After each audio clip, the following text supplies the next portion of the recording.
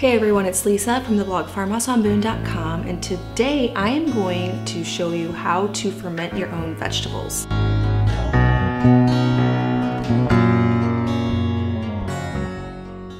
I am doing today's video in collaboration with the Homesteaders of America in response to what is going on in our country.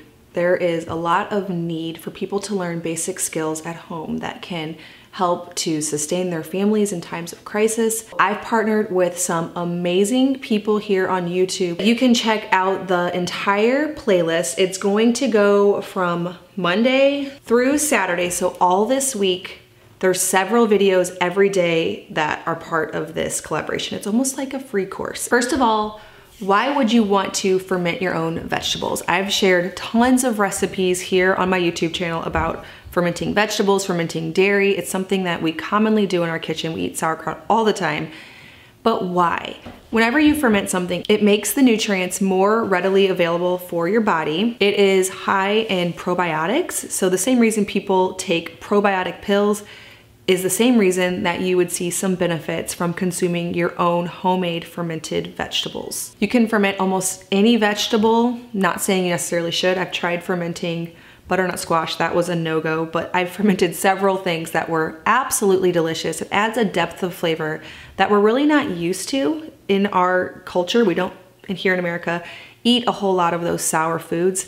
It also helps to preserve food. So if you're gonna be growing a big garden this summer, you can keep fermented foods for 4 months up to a year in a cool, dark place, and all of those great nutrients and probiotics are maintained. What do you need for fermenting vegetables? What equipment do you need? There's lots of things out there. There are airlock fermentation tools, there are weights, there are lids. I'll show you a few of the things that I have, but then I'm going to let you in on a little secret that you don't actually have to have anything at all. So right here in my kitchen, I have a few tools. I have these lids. They're, I believe, called mason tops. The essential thing they do is they let out the gases that happen during fermentation while not letting bugs and other contaminants get into the vegetables. There's just a tiny hole at the top. It's almost like a bottle nipple. And then they go on any wide mouth jar, whether it's the short ones, tall ones, depending on what you're fermenting, half-gallon ones, and you can just use a ring. So those are handy, but you do not have to have them. What I do instead, if I have used all of these, if I have a lot of ferments going, is just a loose lid. That allows nothing to really get in, but it still allows things to escape. So that's an option as well. Also, I have weights. These are to keep veggies below the surface because they cannot be exposed to air or they will mold. That is the key with fermenting. These are necessary if you don't have any cabbage leaves on hand, which I'm gonna show you how you can use cabbage leaves, or if you don't want to buy these, you can put rocks in a Ziploc bag. That's what I used to do before I bought weights.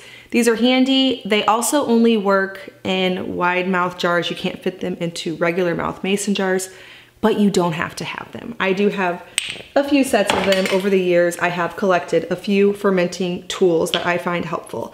I do have them all linked in my Amazon shop, so amazon.com/shop/farmhouseonboone, the current fermenting tools that I have.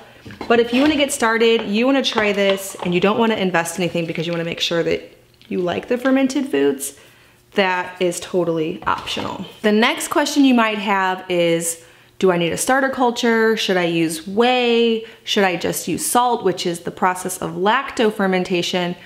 I have tried many things over the years, but more than anything else, I just use good old-fashioned salt. So the way that the process works, essentially there are bacteria living on all vegetables. And what you're trying to cultivate in fermenting vegetables is for that good bacteria to take over the vegetables. And the way for that process to happen is to allow it to ferment at room temperature. But if you don't have something else to stop the bad bacteria, it will take over instead. Salt is that agent that does that. The lacto portion of lactose fermentation refers to lactobacillus. That is the type of bacteria that is living on plants that you are trying to cultivate. So you might buy probiotics and you might have similar words, different strains of bacteria that are in that.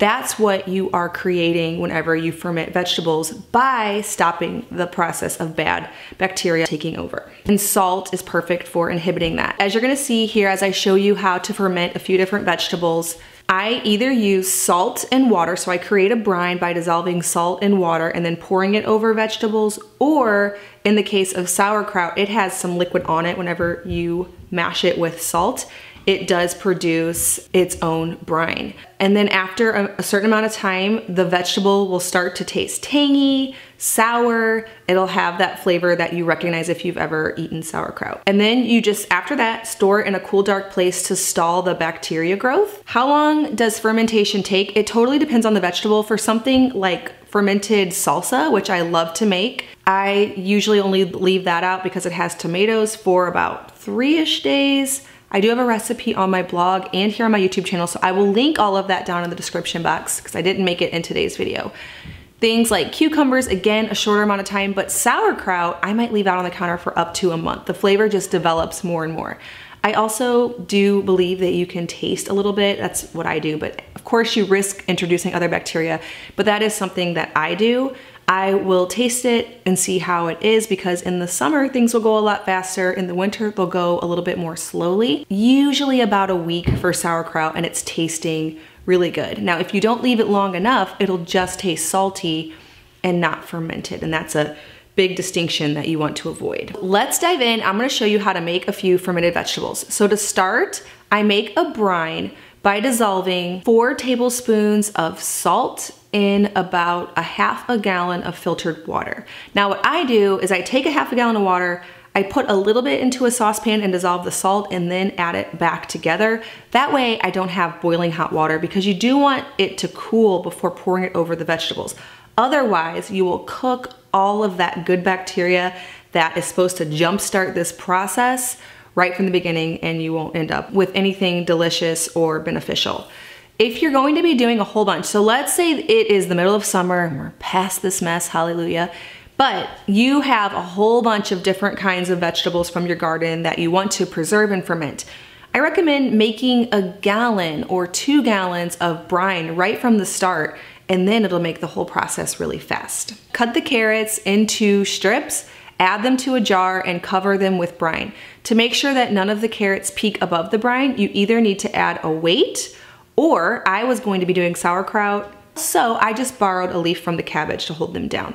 That's what you can do, but sometimes you're not going to be fermenting carrots at the same time as cabbage. In that case, you might not have a cabbage leaf. You'll need to use some kind of weight, even if it's just some rocks in a Ziploc bag. Put a loose lid or a fermenting lid on, set it to the side and allow it to ferment at room temperature. The process for jalapenos is the exact same. My husband and I love these.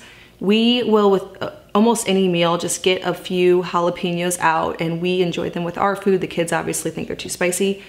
But same process, cut up the jalapenos, add the brine, make sure they're submerged below the brine with some kind of weight or cabbage leaf, and allow it to ferment.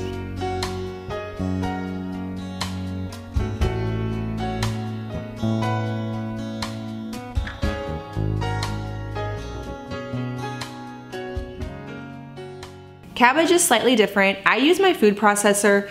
My sister, she ferments a ton too. She prefers the taste of it not being shredded so finely, so she doesn't. But no matter how you slice it, either finely chop the cabbage or put it through a food processor. I normally am doing it in pretty much bulk, so I feel like it's just faster.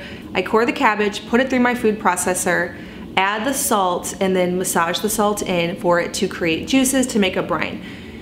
Now, typically my rule of thumb, depending on the size of the cabbage, if it's a medium to large cabbage, about a tablespoon of salt per cabbage. Now, if they're smaller, you might want to reduce that down a little. At this point, I kind of just taste a little bit. I've never had an issue. It's always good. But there is a chance that if you don't have enough salt, bad bacteria could take it over. And there's a chance that if you have too much, it can get mushy. But don't let this worry you. If it tastes like sauerkraut, you should be good to go. And again, I don't a lot of times even measure, and I've never had a problem. So I'm just putting those warnings out there, but I don't want to scare you into thinking that you're going to mess it all up because it's a very basic process. Now, after you've massaged it, it has a brine. The next step is to pack it into a jar. Now for reference, about 5 heads of cabbage will make a gallon of sauerkraut. That's typically what I've found with medium-sized cabbages. Today I had 3, so I made a half gallon, and then I had a little bit left, so I did another small jar. To make sure it's submerged below the brine, I pack it really, really tight. I just use my fingers, and as I add at the end, I just keep pushing harder and harder, and the brine will come up.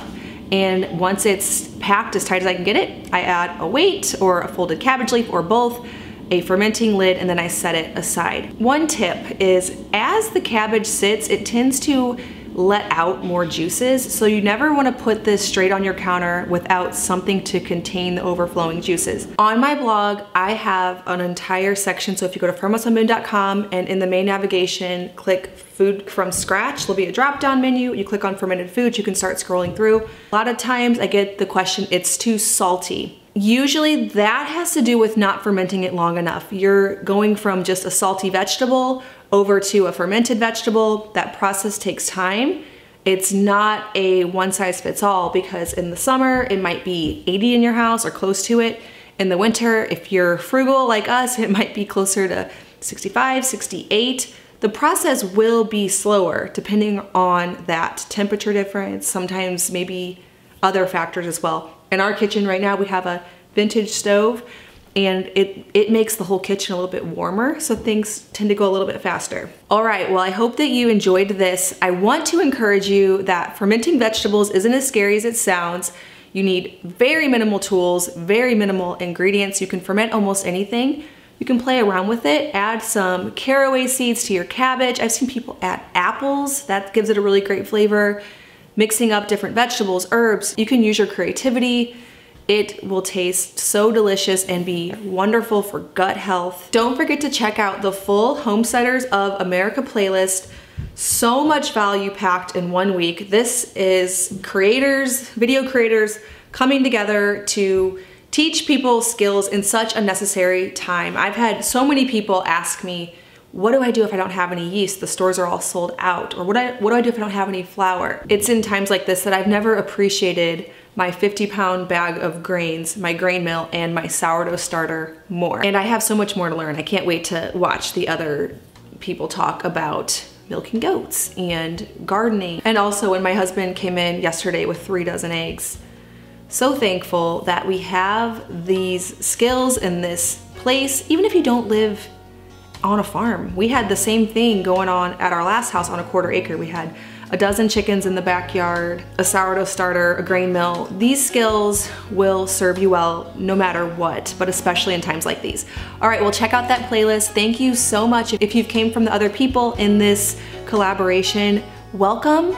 Please hit that subscribe button. I make 2 videos every week here in my farmhouse on food from scratch, natural living, and a handmade home.